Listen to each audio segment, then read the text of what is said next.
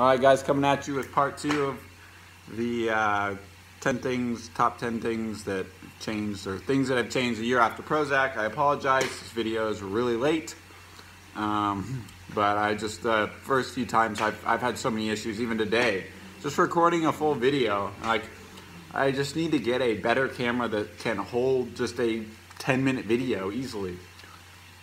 All right, so let's start off. We did 1 through 5, we're doing 6 through 10. Number 6, supplements. Supplements, the big supplements that I've taken. I'll focus on 3, and I've done this in a previous video. Multivitamin, vitamin D3, fish oil, potassium powder, probiotic, and zinc. The 3 I'm going to talk about, multivitamin, essential. We don't get enough vitamins. You can get a huge thing at Costco. We just don't get all the nutrients they need. The biggest ones, B12 and D3, which are more anxiety, depression related. All of them are good, but B12 has a lot to do with energy levels. Same with D3, just better mood and stuff like that. And so piggyback off that, vitamin D3 is essential. That comes from the stuff that we get from the sun. This is essential for energy, sexual health, anxiety and depression. You can get a cheap one at Costco. I take one a day in the summer because I get a lot more sunlight, but in the winter when I don't get a lot more sunlight, in the Pacific Northwest it snows, I take one in the morning, one at night. It really boosts my mood. It makes me feel better, and it's good for your immune health too, especially when it gets colder outside. People are starting to get sick.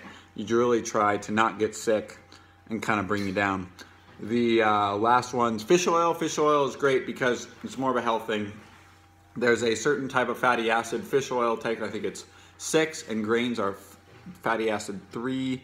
And so if you have too much grains in your system, it is very bad on your heart. It could constrict your vessels, leading to a lot of, well, not constrict, but yes, technically constrict, clog, let's put it that way. And so when you mesh fish oil and those fatty acids together, it helps kind of equal the things out. And so your body runs more efficiently, your heart health is better. It's said to really help out with anxiety, depression, boost mood, and all that good stuff. All right, so number 7. I just look at life differently. I take things, I guess I used to just kind of go throughout life not caring, but now it's just every single day.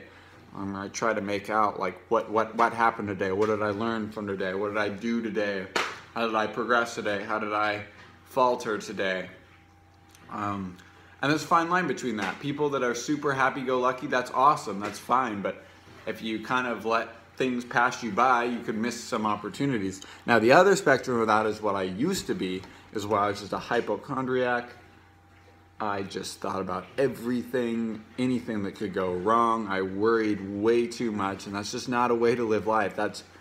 You gotta live. You can't live like you think you're dying. And that's how I still struggle with that here and there. But you know, progressing towards, you know, enjoying every day, and learning when I fail. You know, how do I progress from this? How do I rise from this? How do I deal with this, so I don't get in these ruts ever again? Another kind of life change.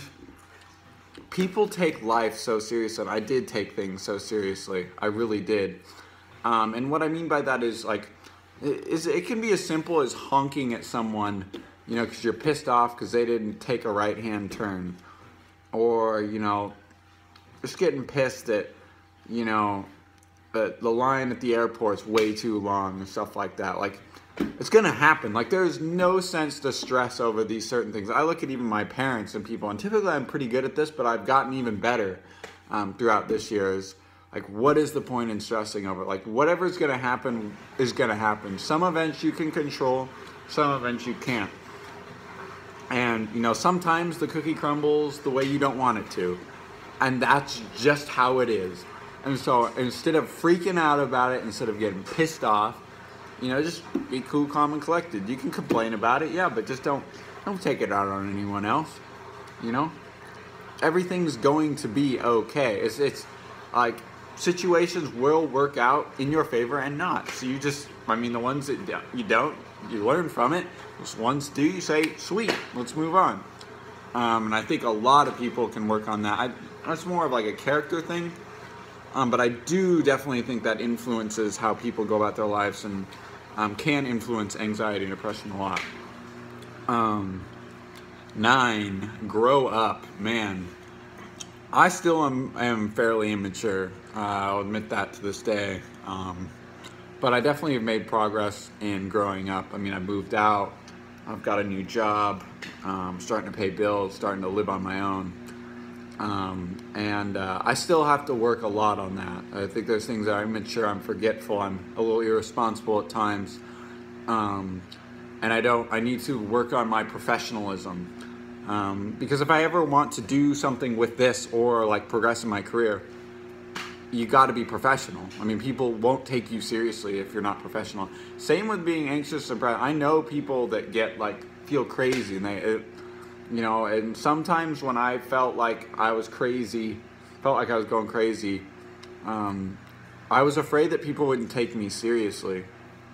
And growing through that, and people do take you seriously, it's just how you convey your message. Like initially it was like, oh, I'm gonna die, I feel like I'm gonna die, I'm gonna die. No, you're not gonna die. That's very irrational. So growing up in the matter, like, well, something's decently wrong, like, most likely I'm okay, just carry on and not let it bother you. So, and in regards to just growing up, like controlling my own finances, and really just understanding that I'm not in college anymore. I have to grow up. I have to start making money, start living on my own, and it's been tough. It really is, and I think this is one of the toughest transitions for people because, college is a fairy tale land. It really is, and then you go into a place like the real world, and it smacks you across the face. So I'm still growing. I'm still learning. So the 10th and final one, setting myself up for success. And what I mean by that is, it can be from diet, eating better, making healthier choices. I have like, sweet tea in front of me, Gushers, and, candy. Is that really the best decision? Do I really want that sugar high and come down? No, not really. I just don't. Preparing my meals beforehand. I've never done this before because my parents used to always make my meals. Making lunch and breakfast before I go to bed. Preparing myself for success. Scheduling things in advance. Doing things in advance. I used to be a terrible procrastinator in college. That's just not setting yourself up for success. That's setting yourself up for more stress, possible failures, and a lot of wasted time. You just got to find a way to set yourself up for success. Like, for instance, I'll give you an example. I have been monitoring my car lately, and you got to change the oil every 4,000 miles or 3,500, depending on what car you have. It could be longer, obviously. It could be up to 6,000, 7,000 if you have a newer car. But my dad's just been harping on me to check the oil. And at 4,000 miles, we found out that my car is now all of a sudden eating up a lot more oil. And if I would not have checked it earlier, probably taken a few more trips to my work and back, I probably would have burned out the engine. So, to recap, if I wouldn't have done that, I'm not setting myself up for success. I'm setting myself up for a complete failure. Instead of wanting to buy a new car, which I do, I have a car with 240,000 miles on it, I now have to buy a new car. That's not setting myself up for success. Go out, buy a new car. I have my other car's trashed. So that's not setting yourself up for success. Waking up a little bit earlier so you can get to work on time or early.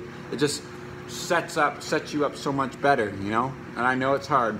Or, you're unsatisfied with your body. Well, you need to go work out. You can't keep making excuses. So, there's been those changes that I made. I've been going to work out more often. I've been showing up to work earlier. I've been monitoring things. I've been trying to clean myself up, make myself look a little more professional. And yeah, so I really hope you guys enjoyed this series. There's a few video ideas that I have for up next. It's just one thing I wanted to kind of talk about is how social anxiety, not necessarily like it makes me afraid to talk with people, but more along the lines of how it affects me socially when I'm around people. And it's something that I want to talk about. So hope you have had a great weekend. Football is back. Hopefully we start enjoying fall weather. Pray for those in Hurricane Irma. Safe recovery for the people in Texas, and pray for the people in the Pacific Northwest like me.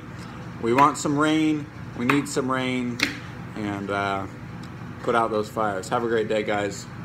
Peace.